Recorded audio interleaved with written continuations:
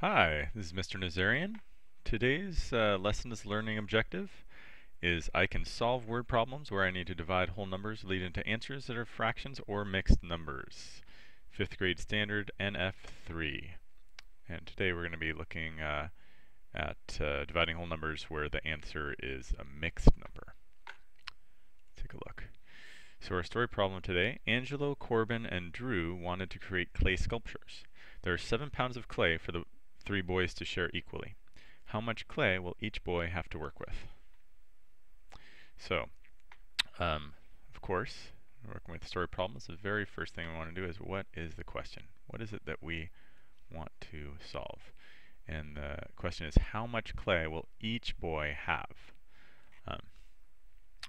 Then we want to say, okay, well, what's the important information to solve this problem, to answer this question of how much each boy will have? We know that there are 7 pounds of clay total. And we know that the 3 boys want to share it equally. There's 3 boys.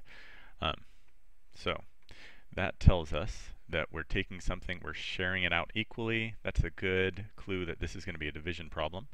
And as a division problem, I know there's going to be a dividend and a divisor.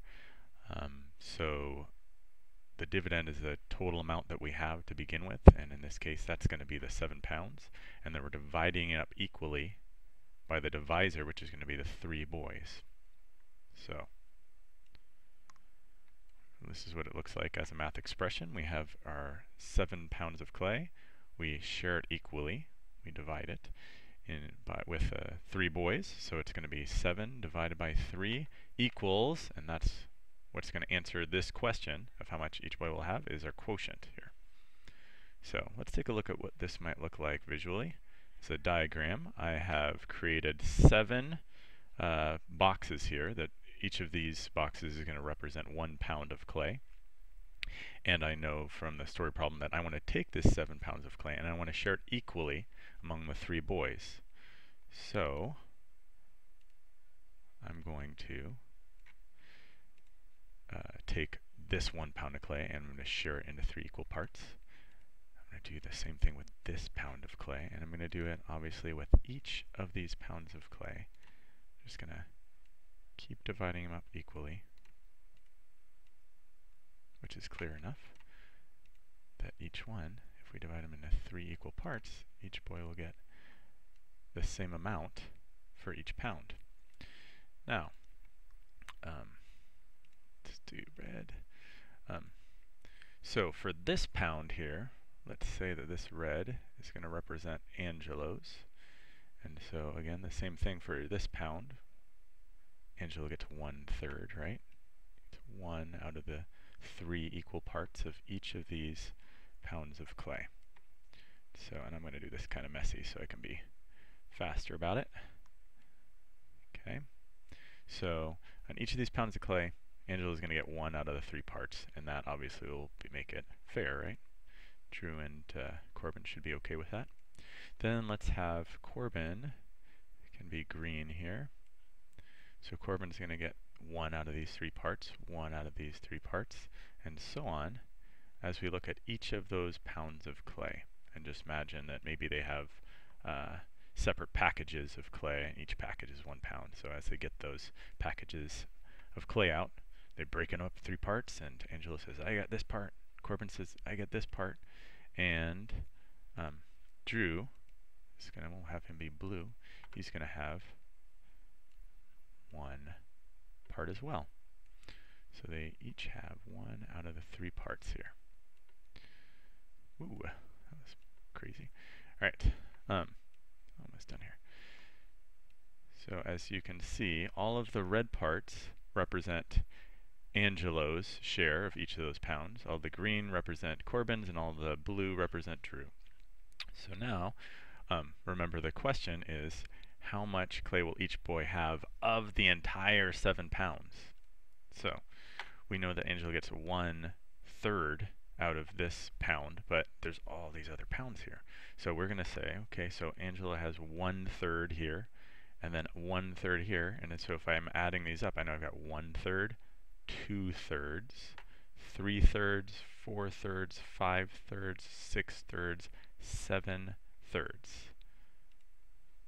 So Angelo gets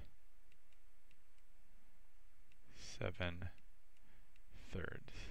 And we know that because we divide them equally, that means Corbin will get 7/3 and Drew will get 7/3 as well. So each boy will get 7/3. But I want to simplify this. So that means it's because this is an improper fraction, that means I want to create a mixed number. So 7/3 is going to be, well, let's see here, 3/3 is 1 whole, and another 3/3, that would be 6/3, right? 3 plus 3 is 6, and then there's 7 here, so on just one, we only need to have one more third here, right? So 7/3 is the same thing. It's equal to 3/3 plus 3/3 plus 1/3, because 3 plus 3 plus 1 is 7.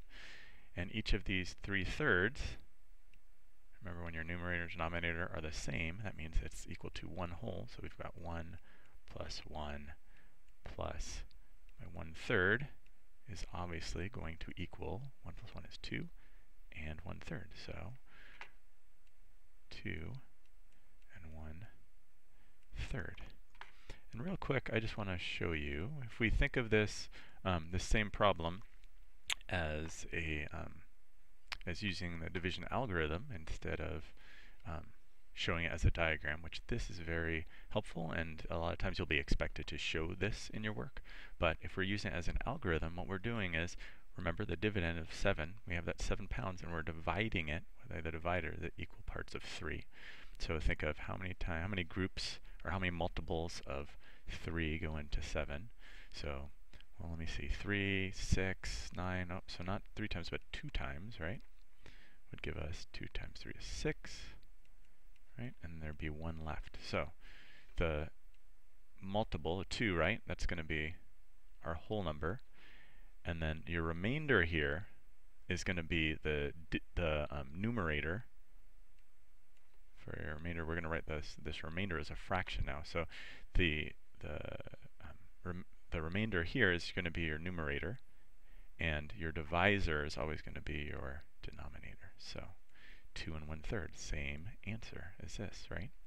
So to wrap it up, we've got 7 divided by 3 equals 2 and 1/3 each. That's how many pounds each boy will get of clay for their sculpture projects.